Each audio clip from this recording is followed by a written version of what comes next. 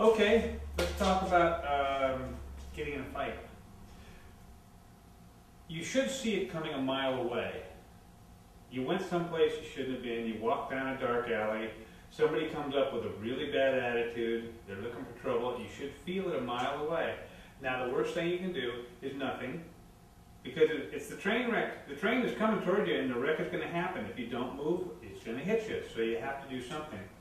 And real briefly, if somebody says, stand still when I'm talking to you, all they're looking for is a nice steady target. They want a sitting duck. A sitting duck is a dead duck. What you have to do is get in motion and stay in motion and not sit there when he gets close and starts pushing. Now, it's distance. So I've got a partner here. And, hey man, we're having an argument and da-da-da, right? Okay. Tell me I'm ugly. You're ugly. Whoa, that felt good, didn't it? There's distance, so there is no fight involved. Now tell me I'm ugly and start to walk towards me a little bit slow.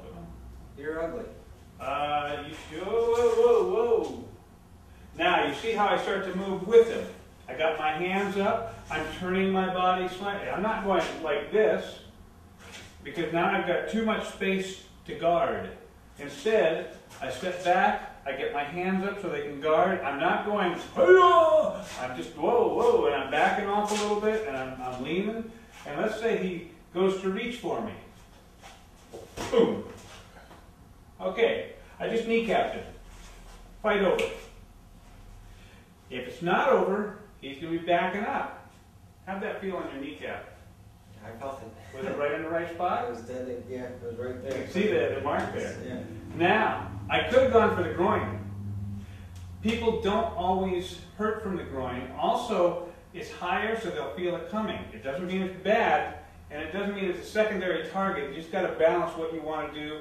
Which way is he turning this way or that way? Is he coming more aggressively with the upper body? Is he trying to slide in on you? What's he trying to do? Let's say he reaches for my throat again. Whoa! See, now I got a little bit jammed. I can still push. I've guided him out a little bit. Okay, he goes to grab my neck. Worst thing I could have done, I just sat there and took it. I just took it. Now I have to fight back. Now I'm the effect of what has happened. Before I could be caught because I was moving before he was moving. Reach for me. Boom! Right there. Hard as I can. His arm is extended so his muscles are not tight. Boom!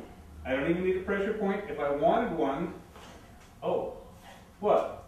Floating rib. Yeah. Oh, what was that? Oh, that doesn't feel good. No. Well, there's a pressure point 1 inch down and 1 inch over right there. So that's fine. Hands are up because now he's going to have to go through or around. And that means that I'm making him go where I want him to go. I don't want to fight. My hands are tight together. He's got to reach around him. Boom! I slide off to the side. Remember, I don't stand there. I always move. I hit him square. He throws the other hand. Boom! Oh, that didn't feel good. Got a shoulder, and if I had hit his collarbone, he'd have a broken collarbone. Fight's over. The idea is not, once he closes to a certain distance, you have to do something. You should see him coming. When he steps over the distance, you have to do something.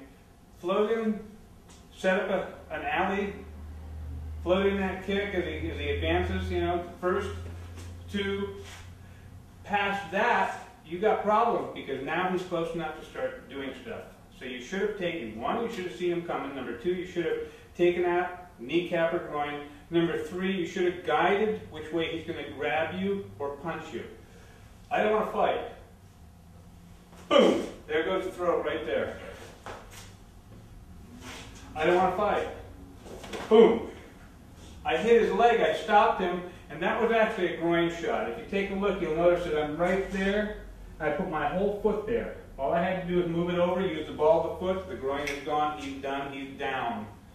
So that's basically the lesson. If you're going to get mugged, number 1, don't be stupid and go where you're not supposed to be. See it coming. Number 2, maintain distance. When he steps onto your area, you should be throwing that kick. Do not wait even if he's got his hands down, if he's advancing into your area like this, back off, pop him low, pop him quick so he can't block it. If he does block it, he has to bend down and you got yourself a nice shot because while his hands are down, you're coming across the face. Number 3, guide him.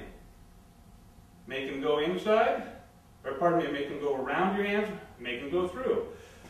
Okay, now I'm like this. I don't want to fight. He's going straight down the center. Boom! I move over to the side. I knew where his hands would be. I set him up.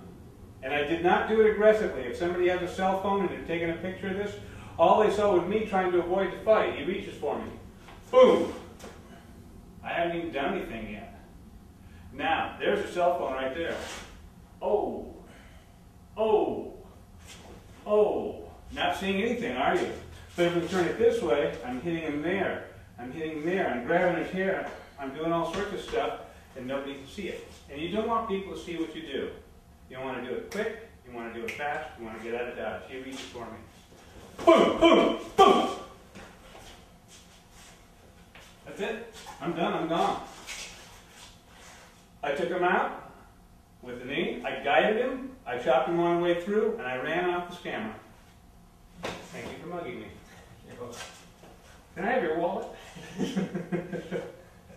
Very good.